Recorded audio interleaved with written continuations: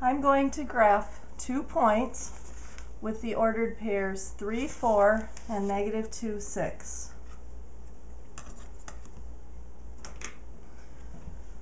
First, I have a ruler, a sharp pencil. I really like these Ever-Sharps because you don't have to run to the pencil sharpener all the time. And plain graph paper.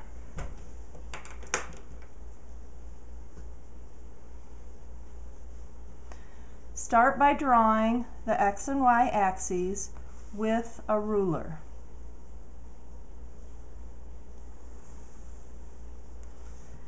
Draw the axes along the lines that are on the graph paper.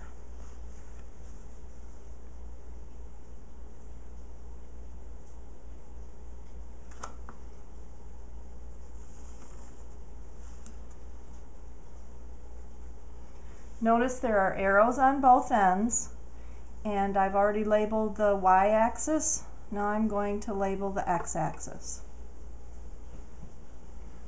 The next step is to scale the axes. Use one whenever possible, otherwise you might be distorting the shape of the graph. I'm numbering the lines, not the spaces. Of course, positive goes to the right, negative goes to the left, and positive goes up,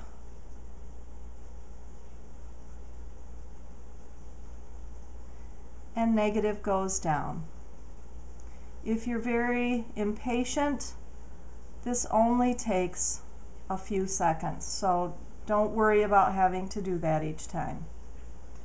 My first point is going to be represented by the ordered pair 3, 4. So that means I start at the origin, I go 3 spaces to the right and 4 spaces up, and then make just a small dot because these are infinitely small. And somewhere near that, I'll write the ordered pair 3, 4. My next one is going to be -2, 6. Start at the origin, go 2 spaces to the left and 6 spaces up. And write its ordered pair near it somehow. And that's all there is to graphing 2 ordered pairs. Notice all of the standards that were met with the ruler, the scaling, and the labeling.